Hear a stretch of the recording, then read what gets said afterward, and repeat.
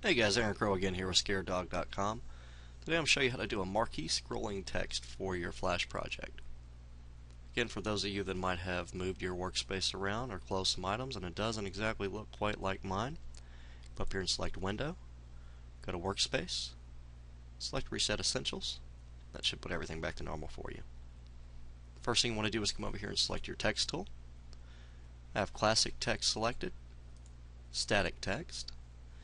You can select whatever font, whatever style, whatever size, and whatever color. Don't forget in CS5 to select Embed.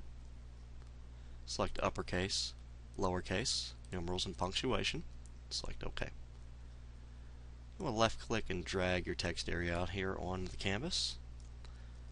And this is the text I want to scroll. Okay, put whatever text you want here. Next, we want to figure out what position we want our text to scroll in. Let's say you want it to scroll there at the bottom, or you want there to scroll there in the middle like I'm going to do with mine.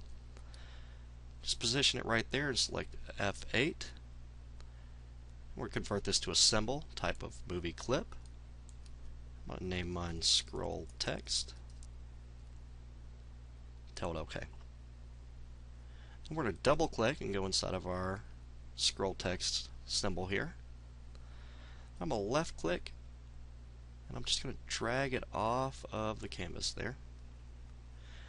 In this area you're going to have to play around with a little bit depending on how fast or how slow you want the text to scroll. I figure around 200. Let's tell you what, let's just say 250 just to be safe. We're going to select around there, just left click, then right click that area, select Insert Keyframe. Now with the last keyframe selected, I'm going to hold down my Shift key, then left click and drag this over to the other side where it's off the canvas again. Then here in this gray area I'm going to right click and I'm going to select Create Classic Tween. What that's going to do is that's going to create the scroll effect that we want here. So come up here in the upper left hand corner and select Scene 1. Go to Control, Test Scene, and there you go. There's a text that we want to scroll. Now for those of you that might have selected a different speed or a different keyframe there, just want to show you the last thing we can do is we come over here and we select that last keyframe. We can either shorten it or you can extend it. Come up here to Scene, select Control, Test Scene,